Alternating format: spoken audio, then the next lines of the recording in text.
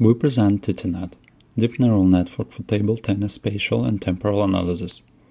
Deep learning-based computer vision approaches have recently started to play an important role in sports analytics. There is a broad scope of tasks to address: tracking, 3D pose estimation, event spotting, as well as many others. Interesting object for deep learning applications is table tennis, with its great variety of visual data to be analyzed. However, there are many challenges associated with this task: high pace of the game, small ball size, and many ball-like objects. Full analysis of table tennis requires two types of information to be gathered: temporal information, providing data about in-game events like ball bounces and net hits, and spatial information about table and scoreboard positions, ball coordinates, and person masks for correct application of game rules by auto-referee system.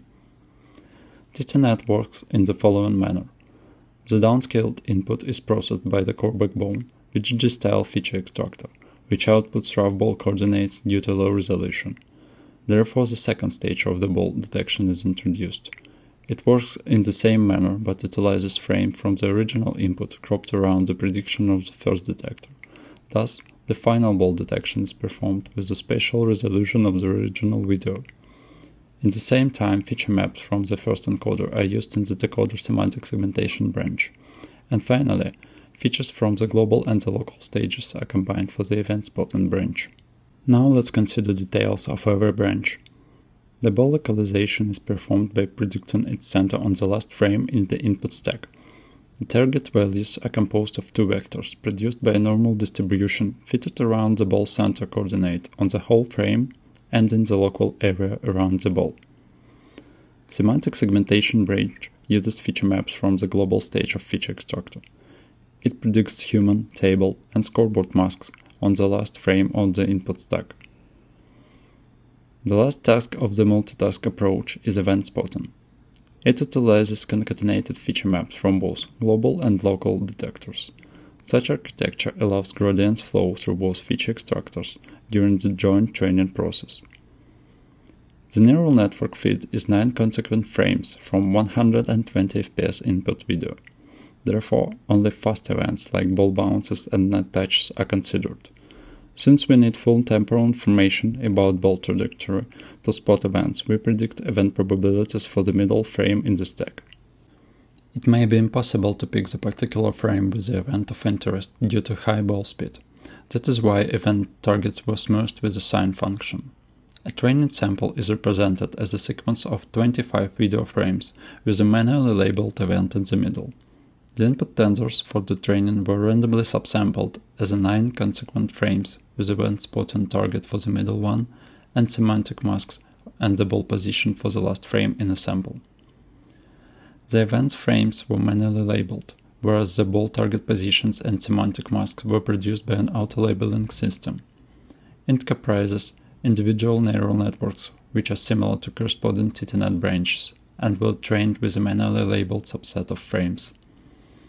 The ball detection is trained with the cross-entropy loss function, calculated for x and y vectors independently and sum up on both scales. As the event spotting is treated as a classification problem, it was trained with a weighted cross-entropy loss function. The semantic segmentation is trained with a smoothed dice score and a binary cross-entropy loss. An approach that incorporates the relative weights of the losses adaptively and treats them as trainable parameters was adopted to aggregate the losses. Due to lack of open datasets combining spatial and temporal data, we used our own dataset for all experiments and training, which will be introduced later. The first object of interest is feature extractor. Because of the main focus on real-time applications, it was designed to be fast, lightweight, yet powerful. We examined ResNet 18 architecture as a potential replacement, taking into account its inference time and proven effectiveness of the general ResNet architecture in many deep learning tasks. As presented in the table, TTNet encoder is outperforming ResNet 18, having more promising results. Also, we examined the width of the input tensor, varying from 1 to 9 frames. As you can see on the lower table, in case of event spotting metrics, 9 frames was the most beneficial choice, without drastic decrease in ball-related metrics. We also studied our loss function choice and compared with simple summation of all components. manual balancing, and our proposed auto-balancing technique. As you can see, auto-balancing was the most beneficial choice for the most metrics.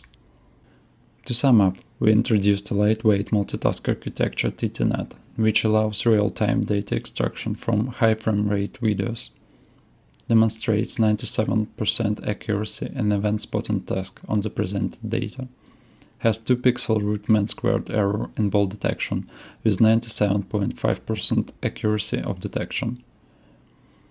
Network output information, supplemented with a serve event spotting algorithm, enables complete auto-referee solution for table tennis.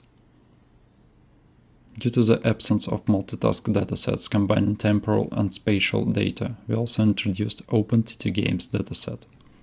It includes Full HD 120 fps videos of table tennis with annotations of events, ball coordinates, and segmentation masks.